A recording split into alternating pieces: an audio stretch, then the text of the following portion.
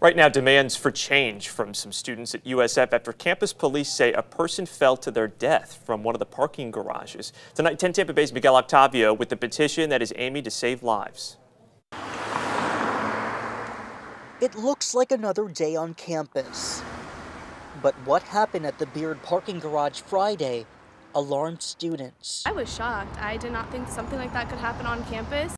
And brought them pain. I really wish more could be done for them. But to Bethany Mistretta, it took me back to that moment. Friday's death took her back to December. I woke up around 3 o'clock in the morning and to an empty bed. And I realized that the garage door was open, my husband's car was gone, and I had no idea what was going on. Bethany says she would later find out her husband jumped off this garage and died. She and Mark were together for 20 years.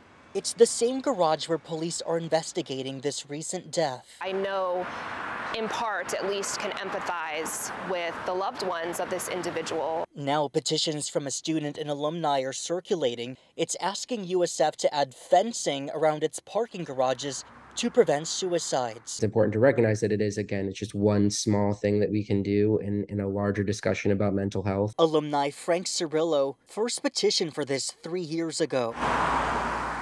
Those who want the fencing say it won't prevent all suicides, but it doesn't hurt to have. I don't want others to have to suffer the grief, and this can be avoided. Above all, Bethany just wants to remind people help is out there.